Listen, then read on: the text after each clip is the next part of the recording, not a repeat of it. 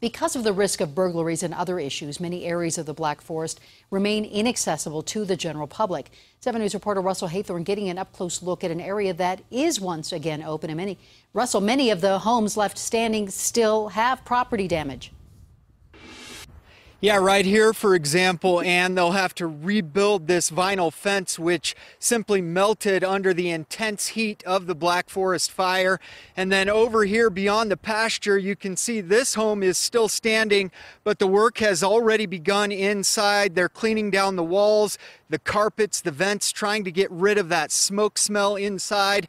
And there's a common sentiment here in the Black Forest today among the residents: gratitude to the firefighters who saved so much.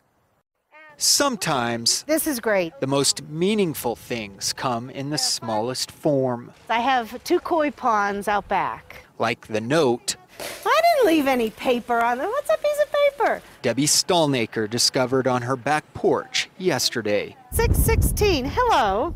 I just wanted to let you know we fed your fish and turned the big pond water on. Hope all is well. BLM engine 1419, Craig, Colorado. And then on 618, there's a little line drawn in it, fish fed. Rocky Mountain Fire Department, Boulder, Colorado.